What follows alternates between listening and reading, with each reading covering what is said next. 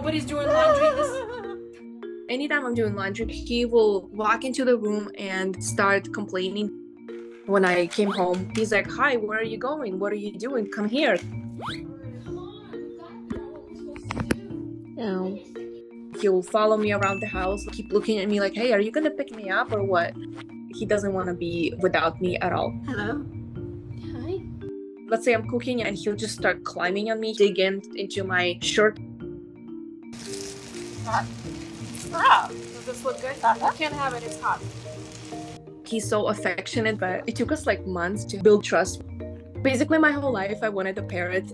My mom always said like, "Hey, once you grow up and get married, you can have any pet you want." So I had plenty of time to do a lot of research and find out more about macaw. I knew that they're very difficult to take care of, and I knew what I was getting into. And then I lost my mom, and when I came home after the funeral, I was very sad, and I just wanted to go to the rescue and spend time with the birds, because birds always made me happy. That's when I met him. He did look pretty rough. His feathers were not in the best shape. His diet needed to be changed. He was just shaking the whole time, and I guess terrified of me. But I was like, I met the one that's supposed to be for me. I started visiting Vandal a few times a week. Once he started getting used to me, I adopted him. I took him to the vet and did all the blood work. And as soon as we got home, he climbed on my shoulder and he would just sit there. Because he was in a new environment, he saw me as his safe space. I think you're a good boy. Yes, you are. Yeah.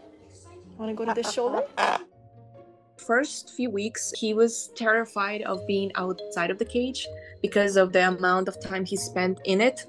I would leave the door open and we set up a lot of toys and things for him to play with. So then one day he just started kind of like stepping up to me.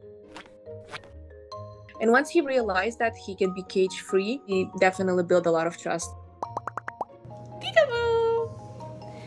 Flip over. There you go. Good boy. Now he's happy and curious and he wants to be part of everything.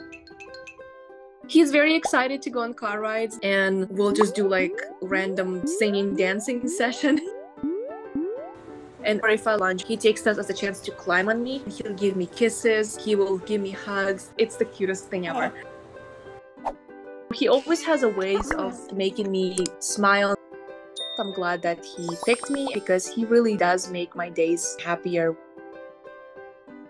If you are rescuing or thinking of adopting an exotic animal, please make sure to contact professionals and do your research so that they can have the best life possible.